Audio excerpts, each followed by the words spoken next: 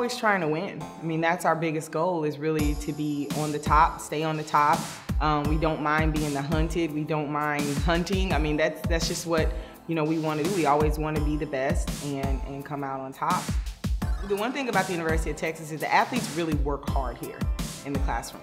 Nothing's given to them. They really have to work. And, you know, they know really that athletics is second to getting that done. And, you know, we as coaches, we push that. So they know that there is no practice, there's no competition, you know, until they are successful in the classroom.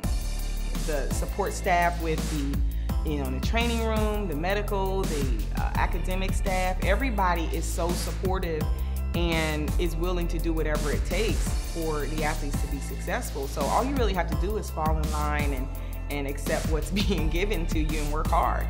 And, you know, try not to be average, you know, try to really work hard at achieving the highest goal possible, and, you know, it should work out.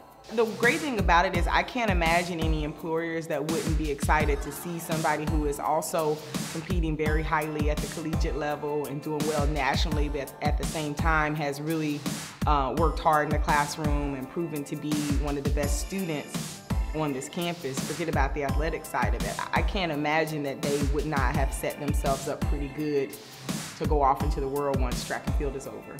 I've learned in coaching to have patience.